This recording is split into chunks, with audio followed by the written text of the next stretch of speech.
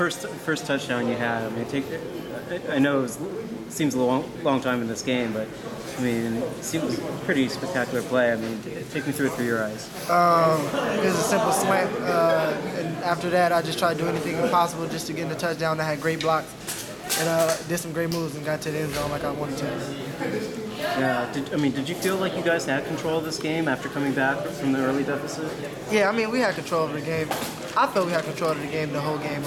It's just the fact that I'm not gonna use excuses, but just the rain caused us to drop a couple of balls slipping out our hands, going to the interceptions and stuff.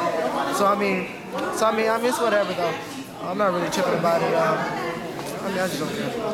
You don't care about? I just don't care about using excuses. We lost to a good team. Folsom is a great team, and that's just it. Exactly. Did you ever think like 3 touchdowns in 25 seconds could ever happen against you guys? Hell no. I ain't gonna lie to you. Hell no. I never thought that happened. They just basically scored off our mistakes. Kickoff return. Wanted to do is fumble the ball. They got the ball back, scored. I gave up a play actually by myself. Dude did a double move. I wasn't paying attention. I was mostly focused on the quarterback, and they scored.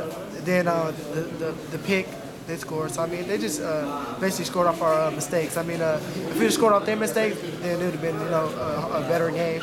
I felt like. We didn't. And it's a tough way to go out, but are you able to look back at the positives, or is this just kind of bitter right now? It's always a positive side to it. One of the positive sides is we made it here again. Yeah, you probably lost it, but yeah, we had the strength to come back and make it here again. We showed everybody that we're good enough just to be back here. Yeah, probably we lost, but everybody knows we're still a good team. And that's really just about it. Okay, well, appreciate it. Thanks for everything. On a different day, on a different field, you'd had 2 interceptions today, wouldn't you? Yeah, I don't know what happened to me. I should have got a couple of picks out there, but well, you lost your footing, and you fell to the ground. You still almost got the second interception. Yeah, I'm not. What's going on? Idiot. I missed it, man. All right, whatever. We could have had him. I'm not gonna use no excuses about slipping or anything. I should have got him when I had the chance to get him. I missed him. And you talk about some of the positives in making it back here for the second year in a row.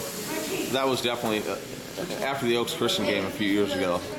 Yeah, thinking that you guys would have done what you have done, 29-1 since then was probably not something you thought would be possible.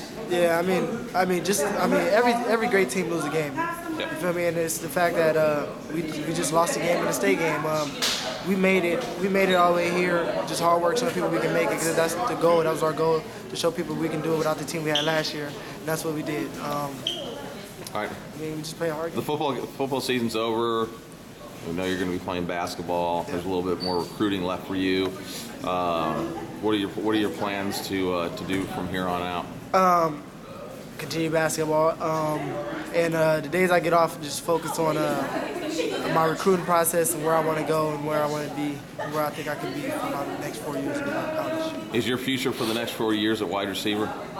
You told me you were going to let me know after the season. Probably so. Yeah, I'm thinking leaning towards wide receiver, so I think that's what I'm gonna choose. All right. Hey, Marqise, wonderful last 2 seasons, and thanks again for your time. No problem. And good luck also in the All-American Bowl game. Thank you. All right. Got him.